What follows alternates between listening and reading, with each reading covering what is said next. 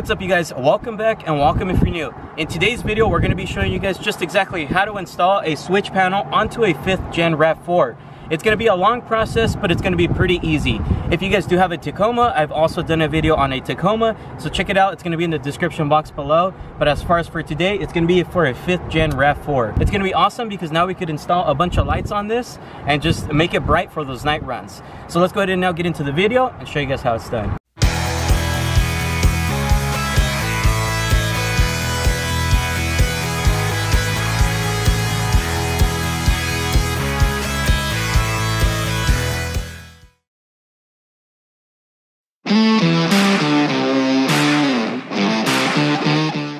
Alright, you guys, so as always, I'm going to go ahead and show you just kind of what comes inside the box, and then we'll go ahead and go with the install, of course. So looking right over here inside the box here, it is of course from AUXBEAM. If you do want to buy it, it's going to be in the description box below. So looking down here, it's going to be of course the switch panel here. So there you go, that's what's going to control all the lights. And then it does come with some stickers to kind of put over them, so that way it just kind of identifies as what actual light is connected to it. You're going to get your little fuse box panel right here, which all the lights are going to go connected to this. You're going to get your power and your ground. You're going to get some extra wiring that's going to go from here all the way inside the car to the actual panel. And then you're going to get assortment of stuff. So you're going to get some brackets, zip ties, instruction manual, extra fuses, and some hardware. So for the first step, you're going to want to go ahead and get the fuse box that comes with the AUXBEAM. So grab that. You're going to want to go ahead and get the power wire that comes with the AUXBEAM, and you're also going to want to go ahead and get the grounding wire that also comes with it. So basically what we were doing here is we were just kind of planning as far as we're going to want to mount everything. So this, we're going to mount it here. It does come with screws, so you can kind of screw it down. As far as for us, we're going to be using some strong double-sided tape, so we can just stick it there instead. And then as far as for our power wire, we're going to of course connect it directly to the battery there. We're going to run the wire kind of underneath here. And then as far as this little fuse thing, we're going to mount it here. Same thing, we're going to be using double-sided tape, although you can use screws if you want to, that's up to you. And then of course this is going to go connected to the positive. As far as for the negative, it's going to be ran from here. We're going to kind of run it down and connect it as well directly to the negative of the battery. Alright, so of course for our first step, since we are going to be double-siding taping the box, what we're going to be doing is just kind of cleaning off the surface of where we're going to be mounting, since it is just double-sided tape. So once we've done cleaning, we're gonna go ahead and lay down some of this bad boy tape right here and then get ready for the install. Alright, so now we've applied the double-sided tape onto the actual fuse box.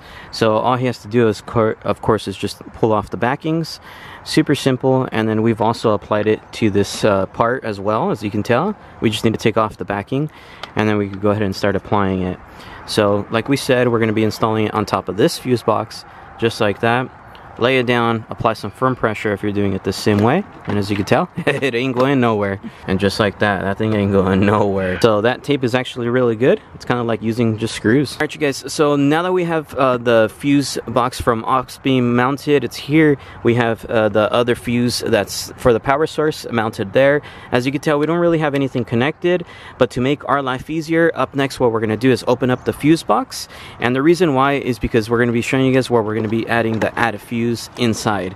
So the added fuse is going to go right here. So let me go ahead and just kind of point you guys where I'm at. So here's the headlight. Looking back over here, we're going to actually be putting the added fuse into this 7.5. Luckily for us, you guys, since we are doing this video for you, we've already kind of checked out which one is drawing power, so which one we could actually install it to. So it's going to be into this 7.5 back here. Using our handy dandy tool that this cart comes with, we're going to go ahead and take it out. Super easy, nothing hard about that. So the next step is, of course, now getting our added fuse, and then we'll go ahead and start with that process. So of course, right here looking at the added fuse, we're going to put a size 5 right here at the top, and then that 7.5 that we took off the fuse box, we're going to be putting it right here at the bottom.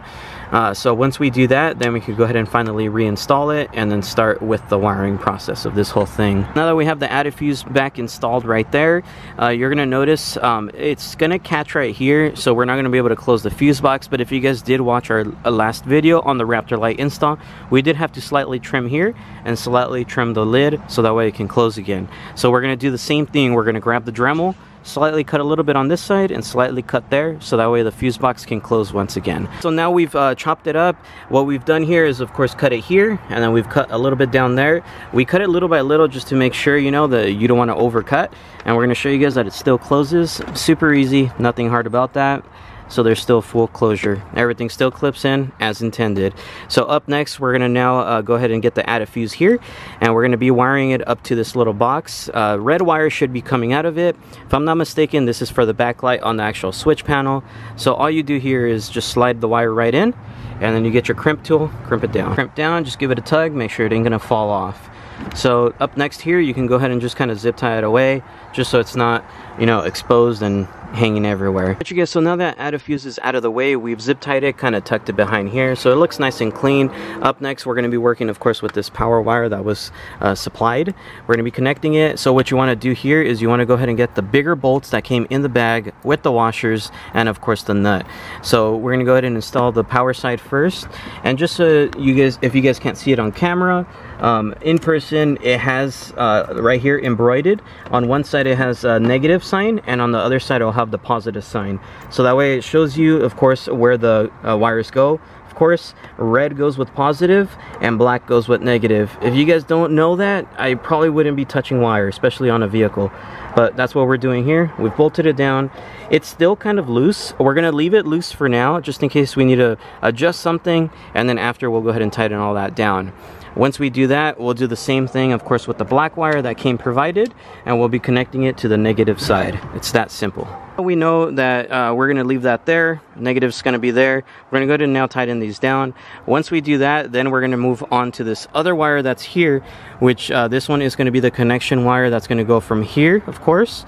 It's going to go inside the cab, and then it's going to go connected to the actual panel that's going to control all the lights. So tighten this down, and then we'll move on to this. Super easy. At this point here, as you can tell, the door is open. We're going to go ahead and start working on the inside of the vehicle. The reason why is because, like I said, that connection that was in that fuse box, we're going to be running it right through. So to do that, we're going to go ahead and need to come inside, and we are also going to want to go ahead and get a metal clothes hanger like this. We're going to go ahead and open it up, straighten it out, and then we'll show you guys what's next. But let's go ahead and start working in here. All right, guys, as Jesse mentioned, we are working on the inside.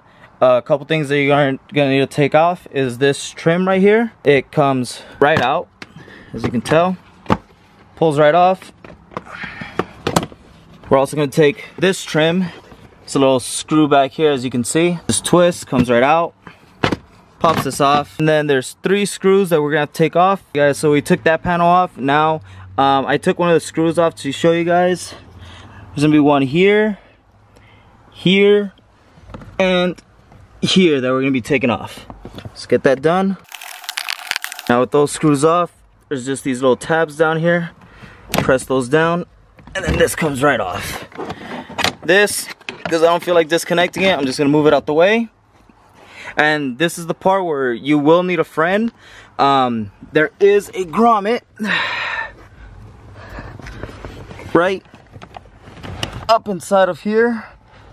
Not sure how well you'll be able to see it on camera. Probably won't be able to.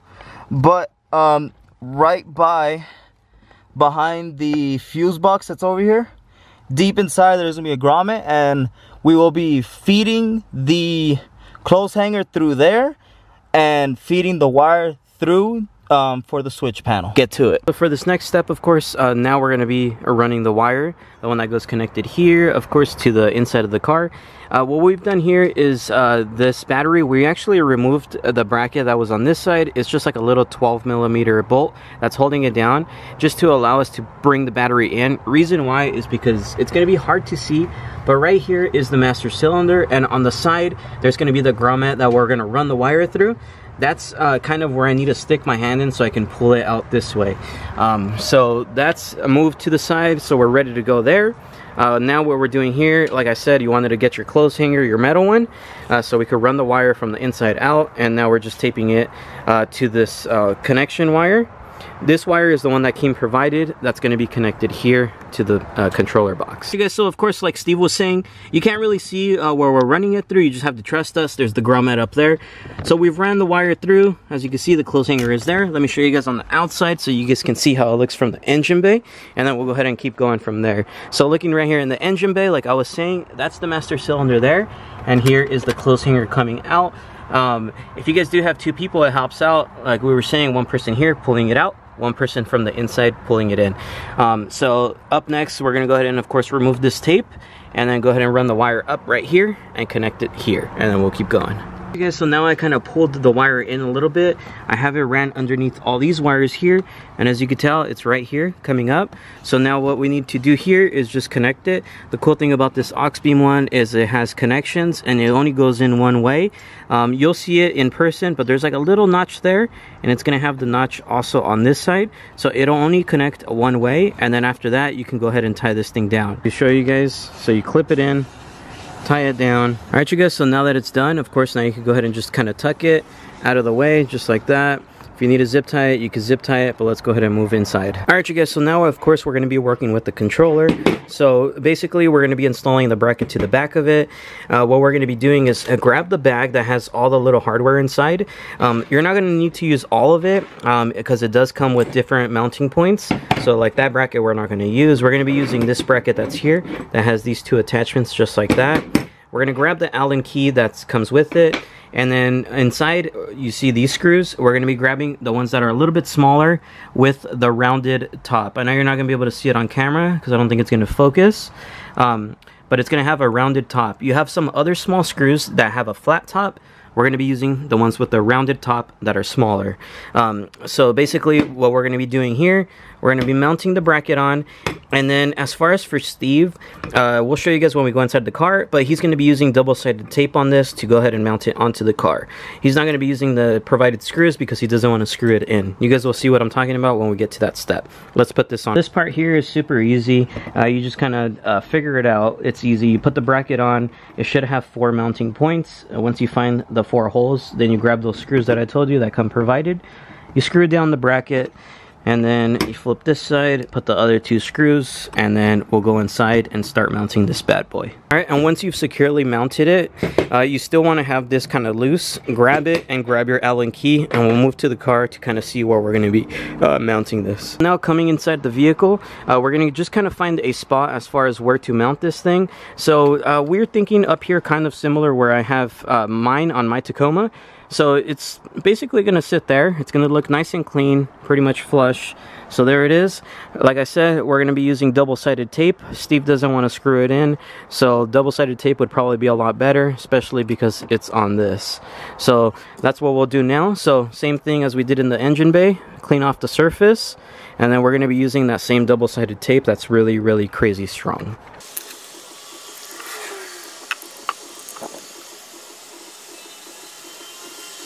Alright, so of course with this type of double-sided tape, you want to just sit it once, because after that, it ain't going nowhere. So that's pretty much where he wants it. It's going to look good there. It's going to look nice and clean. Damn.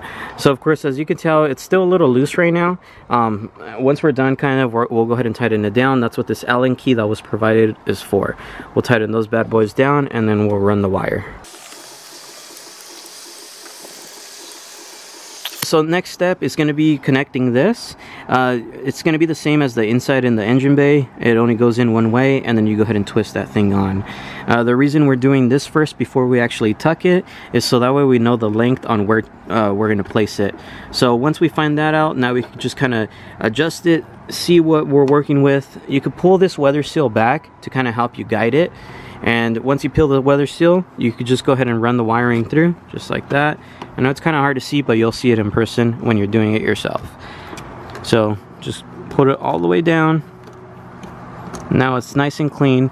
So as you can tell from here, It looks like we didn't really mess with anything. It actually looks like it's going inside the engine bay from there, even though it's not. It's just tucked nicely underneath. Up next, we'll go ahead and zip tie this over here, and then we'll put all the panels back together, and then we'll move back to the engine bay so we can finally connect the positive and the negative. Now that we have it all installed, we've put everything back in the inside all together. So looking back over here, all we have left is going to be the positive and the negative that connects to the actual battery. It's going to be super simple, and we're done with the install. Once you're done with that, make sure to stay tuned to our following videos where we install the actual pods and everything to light this thing up. Heck yeah. But super simple. Just in case you guys are curious though, pulling these things up, let me go ahead and put them down just to show you guys. But all along the way, you're going to notice there's plus and minus, plus and minus, plus and minus. The reason for that on both sides, when you're connecting your actual pods, on the pods, you don't need the relay harness or anything like that anymore. You literally connect the pod directly into the positive and negative, and this acts as your relay and your switch and all that. So that's the cool thing about having something like this, a switch panel.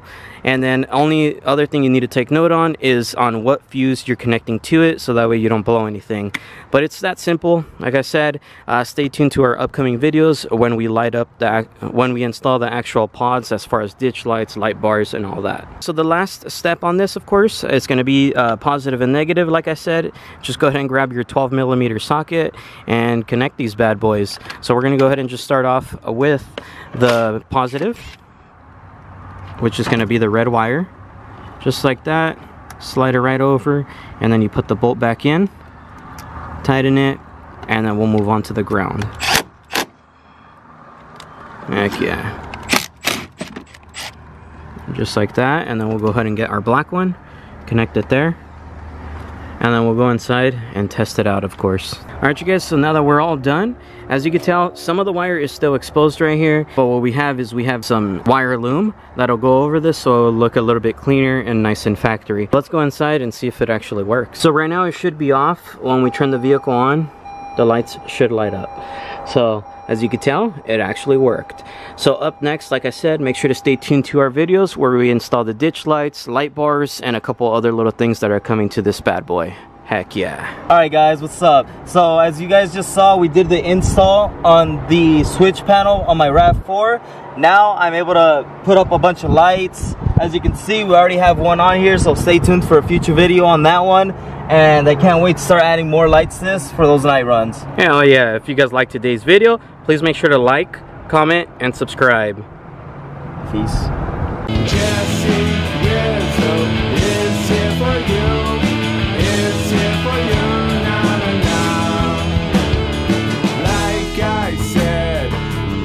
Super simple, please feel free to subscribe.